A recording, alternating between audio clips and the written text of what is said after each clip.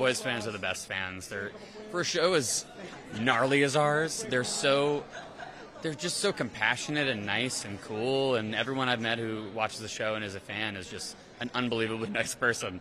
And to have them all in Hall H, of all places, was just so gratifying, and I want to thank every single one of them, because, like 5 years ago, we were going up to them as they were waiting in line for some other panel at Hall H, just being like, I'm a friend of Karl Urban's, here's a burger, no one knew. We're like, there's a show called The Boys, try to pitch it, you can't.